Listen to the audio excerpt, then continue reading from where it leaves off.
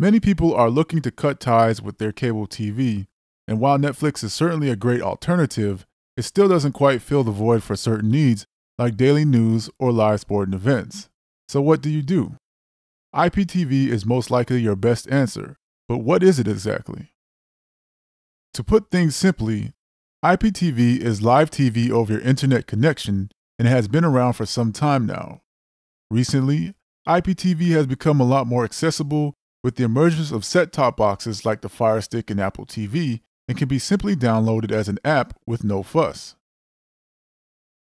With that being said, there are certainly a few disadvantages versus sticking with your regular cable service, the biggest one being your internet's capability.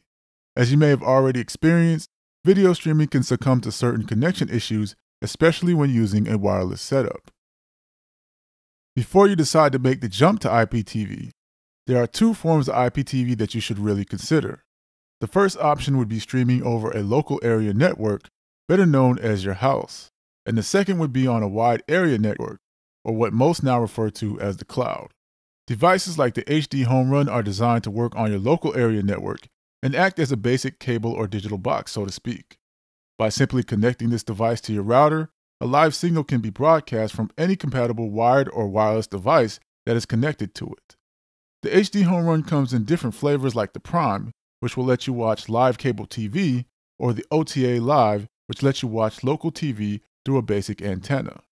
They even just recently started a live streaming service as well that adds cable channels to their OTA devices for a monthly fee. An added benefit of using HD Home Run and other devices like it is that you will not have to pay for a cable box rental fee, as it has the capability to run on most media players and PCs, though you will need to purchase a cable card in order to watch cable TV, and that will cost you around $2 to $4 a month. I would say going this route probably has a decent do-it-yourself factor, as it's going to require a little bit of setup to take advantage of everything it has to offer. While there are ways to set up a DVR so that you can record TV shows, HD Home Run offers a DVR service with a $35 annual subscription in order to use. Bear in mind that you will be required to use your own storage, and depending on the device you use, there also are different ways in which you will be required to set things up.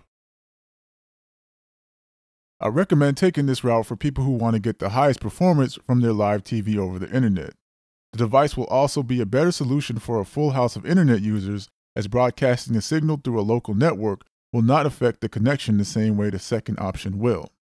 The biggest downside to this option comes with simultaneous viewing, as price determines how many tuners you can use at one time. The most basic device only gives you 2. If you are a Kodi or a Plex user, then you are especially in luck, as this device supports both applications in a plethora of ways that I plan to cover. Now on to the second option, which is the live TV over the cloud. At the moment, several services, which now include YouTube and Hulu, offer IPTV services, with most starting at $35 a month and offering around about 40 plus channels, with local channels as well. Most services offer unlimited broadcasting on any compatible device, and on top of that, you can get free DVR and on-demand services. The biggest caveat will depend on the service you use, and this is especially important for sports fans, because not all services support streaming at 60 frames per second. Frames per second determine how smooth live streams will look in action, so if this is something that is important to you, make sure to do your research for each service to find out if this is supported.